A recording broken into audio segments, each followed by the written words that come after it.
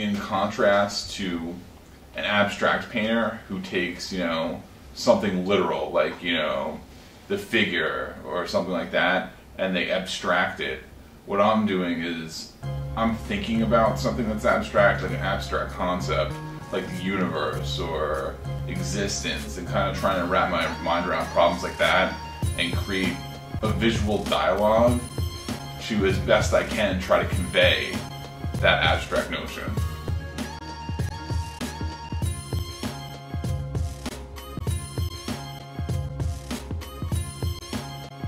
When I paint, I kind of really think about just getting down to the root of something, like just stripping away like anything that's kind of like built around that. Try to get beyond myself and everything else, just like as much as I possibly can, and try to just put that in paint. And it's just this raw thing that you can't really like explain or even have a conversation about, but I guess like paint is also this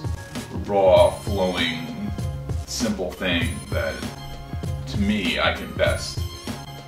describe, the universe, essence of being, like all those greater beyond questions, and that's really what my work is about.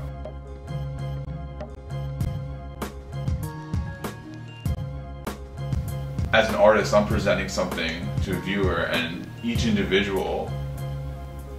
has their own take on it, and they're going to take away something different from it. And I think that's a pleasure as an artist, to be able to have so many different people take so many different things away from this one thing.